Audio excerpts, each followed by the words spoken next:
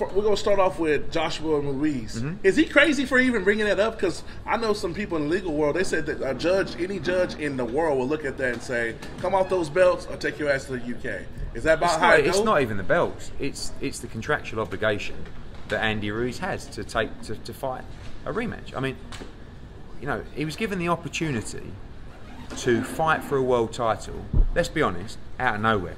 We picked him off a list, right?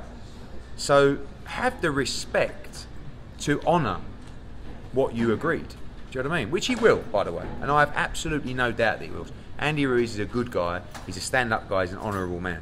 But he has got people in his ear saying, "Oh, don't do this, blah, blah, blah." So, but again, everybody that signed that contract are aware of their obligations.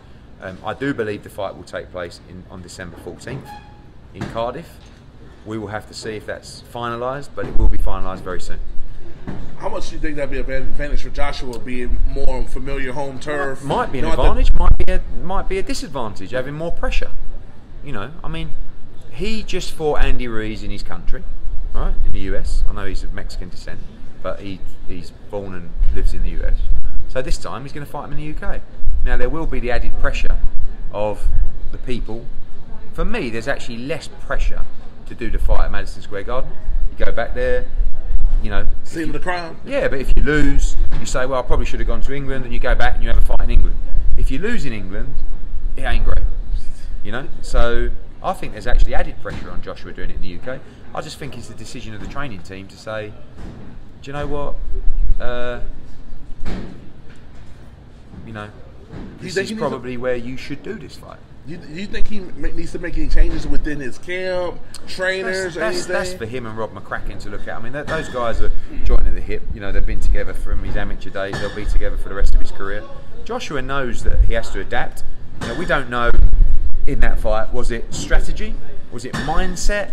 Was it confidence? Was it, I don't know, all these different things. Was it just taking him too lightly? Probably a mixture of everything, really. But he's a different animal in this fight. I know that even talking to him. He wasn't up for that first fight. Everybody was saying to him, "Oh, when you beat this guy, yeah, so when you're going to fight Wilder?" It's like, "Yeah, I've got to take care of Ruiz first." Well, obviously you're going to take care of Ruiz. So he puts him down, he gets up and he's just... People sleeping on that fact that he put him on his ass. I know. And Andy Ruiz got hit by a right hand when he got up that would have shook most trees.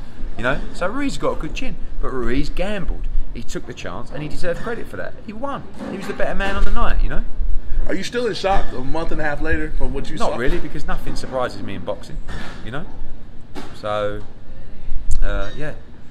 No, I mean, you see everything. So, I never rule out AJ losing. Like, he's learning. So he's not the finished article in heavyweight boxing. And I knew Ruiz is a good fighter. That's why we took the fight, because he wanted a real fight. You know, we wanted to give the fans a real fight. Unfortunately, we wish we would have taken an easy fight, but you've got to win a rematch.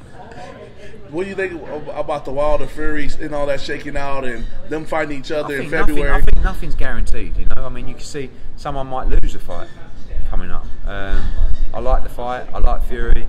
I like Wilder. I think they're great for the division. I think right now there's at least 10 heavyweights that can all beat each other, which I think is brilliant for the division. And yeah, it's going to be interesting to see that fight. Maybe, if it happens, and when, and maybe next year. What's the fight that has to happen in 2020 in that division? That has to happen in the heavyweight division. Yeah, heavyweight. Well, it all depends, doesn't it? If Joshua beats Ruiz, then he's got to fight Wilder for the undisputed. You know, I mean, if Ruiz beats Joshua, probably he'll fight Wilder for the undisputed. You know, Usyk's coming in. You know, so I think there's so many great fights we made in that division.